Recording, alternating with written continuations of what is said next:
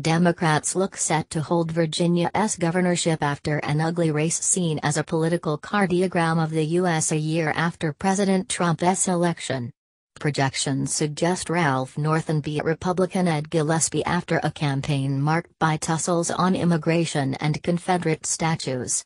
Mr. Gillespie rarely invoked the Republican president's name, though he tried to harness Mr. Trump's populism. The race could be a bellwether of next year's midterm congressional elections. Mr. Northam, the lieutenant governor of Virginia, was the front-runner, though opinion polls had narrowed in the closing stretch, jangling Democratic nerves.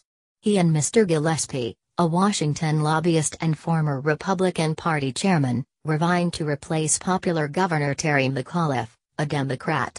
Democrats have been craving something to celebrate after defeat in 4 congressional special elections this year, despite a groundswell of grassroots opposition to President Trump.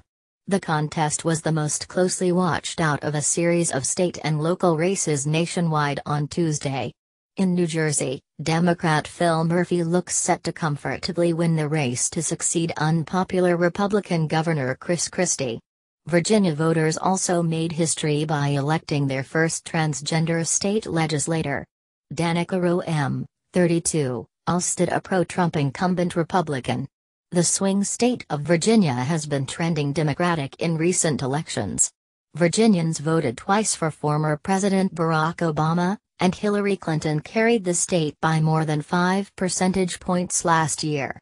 Mr. Gillespie, 56, had accused Mr. Northam, 58, of failing to curb gang violence and seeking to tear down statues honoring Civil War, pro-slavery secessionists. Mr. Northam was seen as an anemic campaigner after a series of flip-flops. Progressive supporters were outraged after he reversed stance to say he would oppose an attempt by any Virginia city to provide sanctuary to illegal immigrants. The Democrat offered to work with Mr. Trump after previously calling him a narcissistic maniac. Mr. Northam also vowed to lead efforts to remove Confederate statues, only to say later that he would leave the decision to local authorities. The Northam camp was further embarrassed by a racially charged advert, released by a group supporting his candidacy. It showed a white man in a pickup truck with a Confederate flag and a Gillespie sticker chasing down minority children.